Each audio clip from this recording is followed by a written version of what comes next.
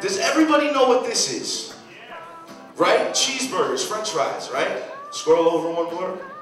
Now it's just this. They don't even have to say McDonald's. It's just this. That's what you need to understand. Let me explain. That's what a brand is.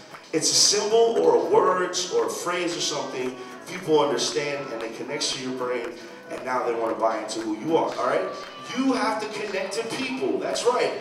Other than making music, you have to connect to people. There's some amazing music in the city, so much that it inspired me to stay here and create a studio to help the community. To provide you guys with everything that you need as far as music, events, culture, everything. I say to you guys, don't be afraid to try something different. Pushing quality product takes a lot of years to develop the skill set to put something together that people want to actually see and listen to. He's right. It's not about just coming down to my office and saying you're the greatest musician ever. I've been making a living doing art for 27 years, and